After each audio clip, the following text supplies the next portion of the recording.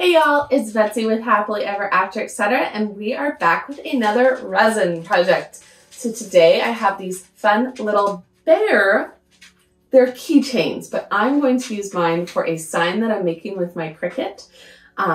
Either way, they are so pretty because not only is it the bear, but if you look really closely, the mountains, there's a little night sky, there's a little moon. They have an amazing display landscape pattern that is built into the mold. Now, technically they are keychains, so you can pop this on your key ring and go, go, go, or you could fill in that little hole and use it as a solid piece. You could cut that little keychain bob off and mold it as a solid piece. I decided just to go with it. And like I said, I'm gonna put this on a little Cricut sign, but before I can put it on my sign, I have to show you how I made it. So let's get started. I'm going to jump right into the project and show you how to make these. All right, y'all, so let's jump right into mixing our resin. So we are going to start by putting on all of our protective gear, because that is always the most important. So, dun, dun, dun, dun. Go ahead and put on my gloves, put on my respirator, and now I am going to make several projects at once, even though I'm going to be showing you these projects one at a time. And so in order to make the 4 or 5 different fall projects I'm working on, I'm going to go ahead and mix 900 milliliters of resin, and then I'll split it between those projects. I will put on the screen here how many milliliters we use for each individual project on that video.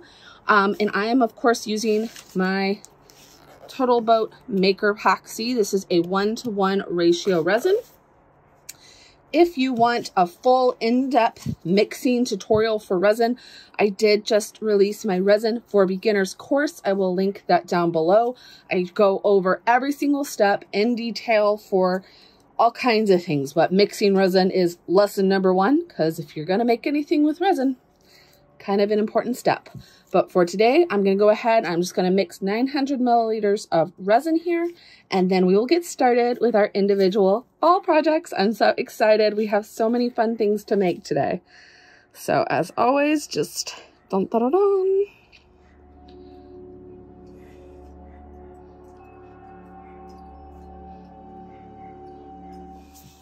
One pump.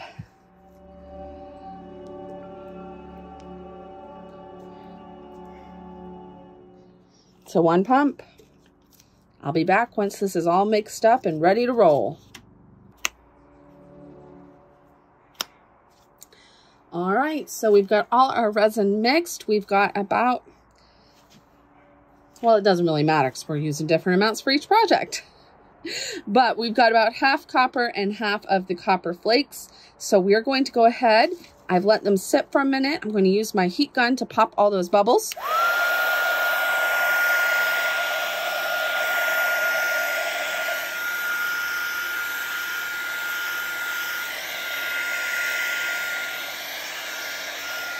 At least any bubbles that have come to the surface. Of course, we are using a silicone mold today, so we want to use a heat gun instead of a torch. That way we do not melt our silicone mold. But I'm going to go ahead and move everything out of the way so that we can bring our silicone mold in and get started.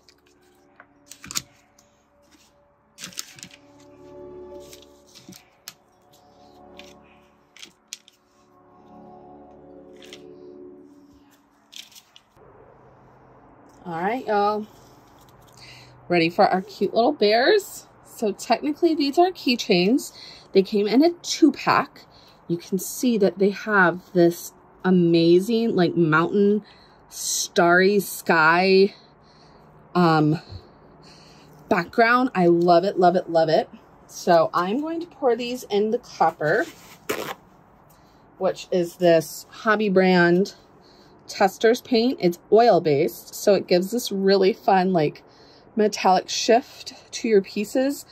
I started using this when I was a little girl. Dad and I used to paint all of our trains with it. He has an entire HO train setup in his basement. If you follow me over on Instagram, I think I have it in a highlight because I showed it the last time I visited him. But we're going to go ahead and pour these. These take very, very little. Like, I made 2 of them last night with 1 pump of A and 1 pump of B from my resin. So, like, just very minuscule amounts. We're just going to pour it in a thin stream right in the middle.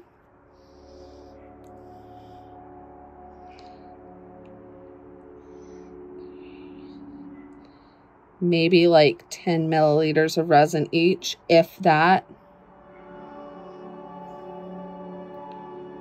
Okay.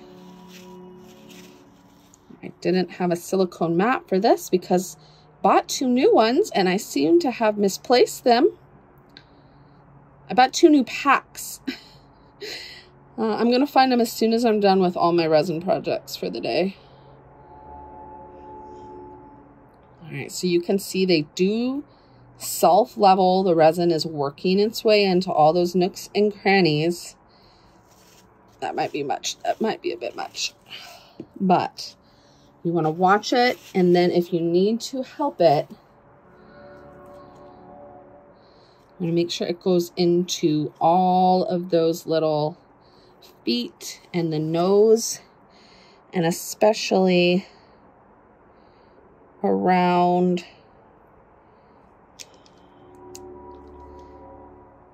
right there, around that little keychain holder. This is easier with a toothpick or a smaller popsicle stick, but this works.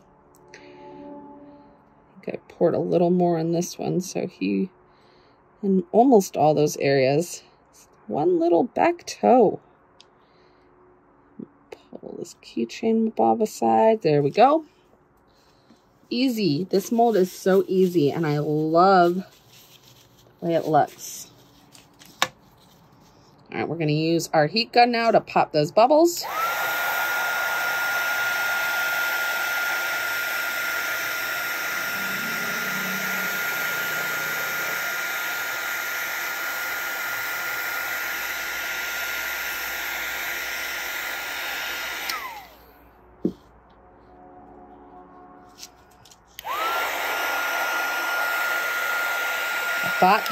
I bought these to make for my dad, so I made him some little black bears, but I'm going to make a cricket sign about mountains, and I thought, how cute would a resin bear be crossing those mountains? So I'm gonna make a couple more. And I'll put them on my little sign. All right, I think that's good. I'm going to go cover these, and then tomorrow afternoon, we want to give them 24 hours. You can unmold them after about 12, but they won't be really cured until at least 24 hours. They'll be very bendable, which, especially this little keychain hole, not so good. Now, once he's all done, if you don't want that keychain hole, you can always fill it with some resin. Or if you really never want to make keychains with these, just use an X-Acto knife and slice it off. I'm going to go put these away. So cute. My dogs love them. They're telling me with the song of their people.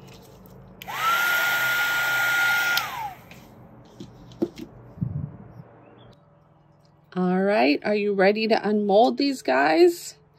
These should come out, yep, really easy. You're just going to pull it away from the sides, and really by the time we get around, it should be pretty much all the way out. Oh my God, he's so cute. You can see all that detail back there. And of course, if I had done more of the copper pigment, he would be darker. But I love him. Now you can see that they are, this has been about 24 hours. They're hard. But I find that, like, if I set this on a curved surface right now, it would still be able to curve. So I like to lay these flat for at least a couple days to make sure that they dry. Perfect. So I'm gonna let these sit for a couple days and then I will show you the final up close, really cute shots. I love them. All right, y'all. I think I'm gonna zoom you in for this one. Yeah, look at this. Look how cute he is. Do you see the mountains and the moon and the stars? They are so cute. I cannot wait to put these on my Cricut sign, and I will link to that below as soon as it is finished. But I just finished making the SVGs yesterday, designing them, so I will have to cut it out and put the sign together and then pop these little bears on. I don't know if I'm gonna add one bear or two. Maybe I'll add them like walking together like brothers through the forest. Either way, this was such a fun, quick project. I kind of want to keep making more because I want to put one on my keychain, but like I said earlier, I did send one of these to my dad, so I really hope he likes it. Just a second. I made his black. I made two of them because I had enough resin. So here is the black second one if you want to see it in a darker color. Kind of like little black bear and little brown bears, but either way, I love how this turned out. I cannot wait to see him on the sign, and I will see y'all in the next project. Bye.